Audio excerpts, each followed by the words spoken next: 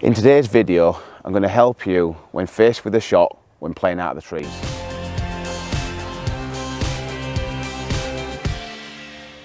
Hi guys, welcome back to the channel. I've got a special request today from an avid viewer and a West End member who will remain nameless. He popped into the shop and said, "It's all well and good, Darren, covering shots from the middle of the fairway, but I need a little bit more help from in the woods." So this shot today is for all the people who do find themselves in the woods whilst playing golf that more often than they want to do. If you are new to the channel, welcome on board. I post weekly content once on a Friday and a 60-second tune-up on a Tuesday.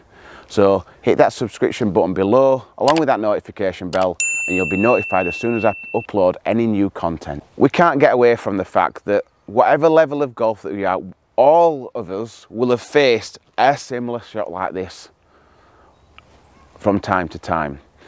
Obviously some people experience this shot more times than others, hence the video that I'm doing today. But we've developed our own strategy. I know I've developed my own strategy over 30 years of playing golf, and you know, I've played with a lot of people who have different strategies than myself. I do know of people, you know, members of the golf club that have had a tree iron, you know, obviously something that they are quite happy to break. It's an old club, so if your club hits into the tree and the shaft snaps, then it's not too much of a problem. I've also seen people who are right-handed players carry left-handed clubs, and left-handed players carrying right-handed clubs, so that obviously what they then can do is they can turn, you know, have the golf club in the right manner to play the shot out of the trees. So what strategies have you found? Are you one of these people who carry a tree iron or a left-handed or right-handed club? If you do, pop it in the comment section below. It's great to hear what strategies and things people do to get out. So when faced with a shot like this, one of the first common problems I see most people do is they reach straight for their 4-iron, 5-iron, or a club which has got not a lot of loft on, because they're wanting to keep it below the level of the trees, which is obviously something that you want to do.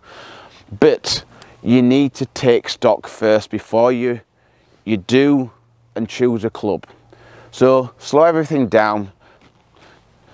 You've got to choose which direction you want to hit through, so which is going to give you the best success to get back out into play.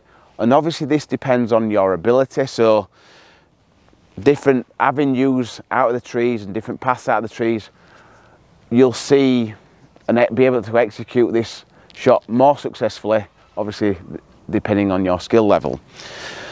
So the other thing you've got to consider is how far do you have to get back out into the fairway. So if you do get your lowest lofted club, your 4-iron and 5-iron, it might catch in the rough and not get to the fairway. So you've got to give it enough height to get over that rough, because obviously you want it to get back into play. You want to get back onto the short stuff that will help you hit that third shot into that green. So we've chosen this path that we think we can get it back out into play.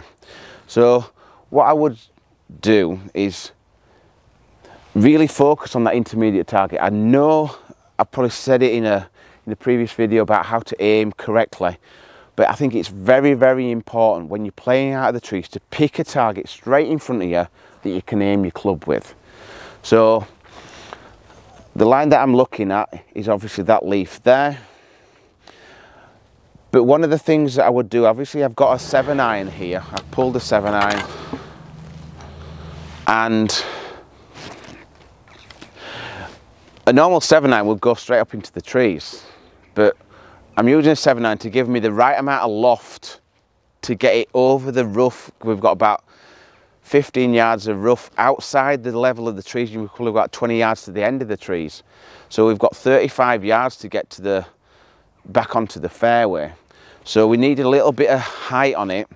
So I'm going to use a 7-iron, but I'm going to manipulate it now. So what I do is I put it back in the stance and push the hands ahead. So now that 7-iron has been very de-lofted. It's probably now going to be a 4-iron, a 5-iron. But also because I'm using a shorter club, it's not so much a situation in this one, but obviously within the trees there's branches hanging all over the place, and you might be able to manipulate a shot out. This is not a shot that is, you know, a perfectionist shot. It's just to get it back out into play so that you can play your third shot from the fairway. So ball back, hands ahead, and then it's probably just a long pushy chip and run. That's probably the only thing that how I can describe it.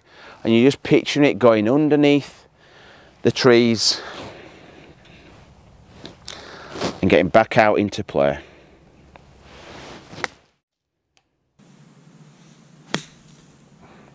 I hope today's video will help you get out of them trees a little bit more often and get that golf ball back into play. If you have enjoyed today's content, please give us a big thumbs up, like. If you are new to the channel, I hope you've enjoyed it, and if you want any more of the content like this that I post out weekly, please hit that subscription button below along with the notification bell, and you'll get that content as soon as I've uploaded it. Thank you very much, and I look forward to you tuning in on my next video.